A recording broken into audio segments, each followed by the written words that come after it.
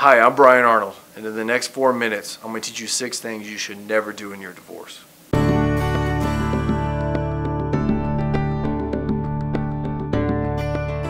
So there are some things you should never do when dealing with your spouse in a divorce.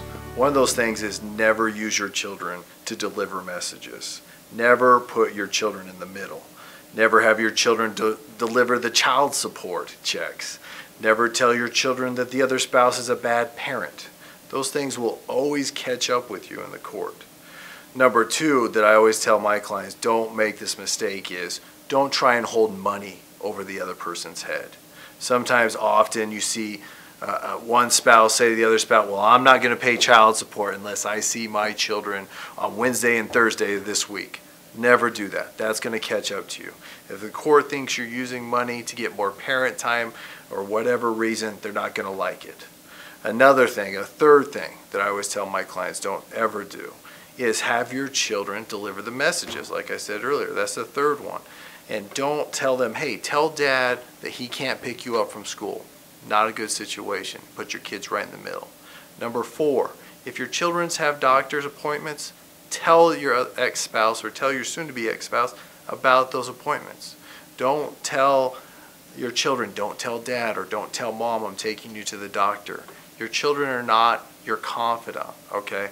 They're not people to keep secrets. These are your children. Number 5, never tell your children that they're going to have to talk to the judge. It scares your children to think that they have to go and talk to the judge.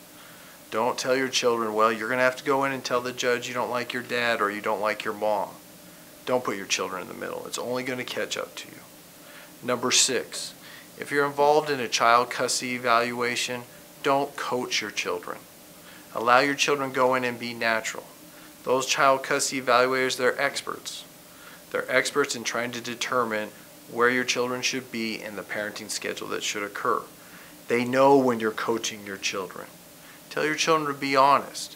One of the things that the courts in Utah look at is how much you are encouraging a positive relationship for your children with the other spouse.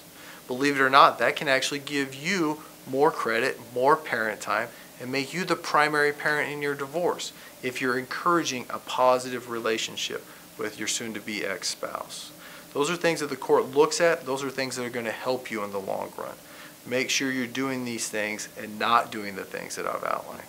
If you like this video, we have a lot of other videos that answer a lot of the commonly asked questions when facing divorce in Utah. Otherwise, you can contact us through our website or call us on the phone.